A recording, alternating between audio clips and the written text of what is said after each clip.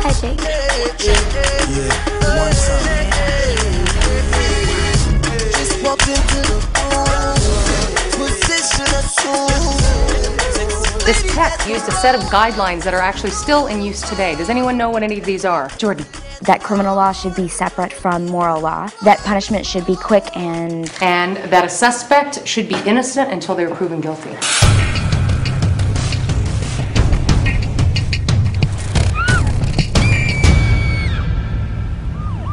Again, we are hearing that Los Angeles University junior, Jordan White, is currently in police custody and being questioned in connection with the murder.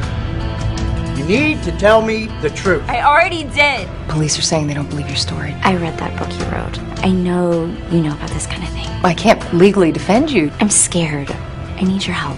You don't think Jordan did it? Why are you so sure she did? They hated each other. Why? Trent. Laura's ex-boyfriend? She broke up with him because he slept with Jordan, all right? Ever since I went to see Jordan, I think someone's been stalking me. What?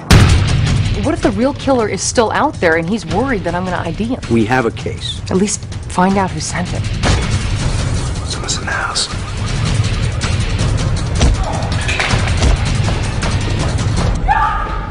The last thing we need is you using yourself as bait. You understand? Yeah. Were you working here the night Laura Wilson was killed? Yeah, I was. What about it? Was she with any guys? Hey, you know, there was this guy. Is that him? Jake Harris. What really happened? Things didn't go your way. Just be honest with me. Look, I would never do anything to her. Hey! Put your hands on your head. Identify. Touch her. You told me you two were friends, that everything was fine. What else are you lying about? What else?